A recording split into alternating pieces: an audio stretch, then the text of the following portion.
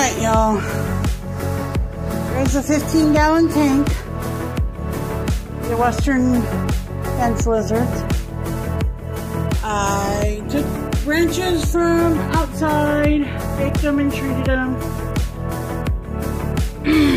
Got his little cave back there. The rocks. Each of these little plants that have holes drilled in, I drilled the holes into the twigs so that I could get the leaves to take and give them more ground cover. Not completely done 100%. I want to do maybe 1 or 2 more hides since there are 3 of them. But then they have a big thick layer of dirt to dig in because they like to dig. And I'll put their water bowl in there. And this is their new enclosure. Hope they enjoy it. Right now they're in a holding tank over here. All 3 of them.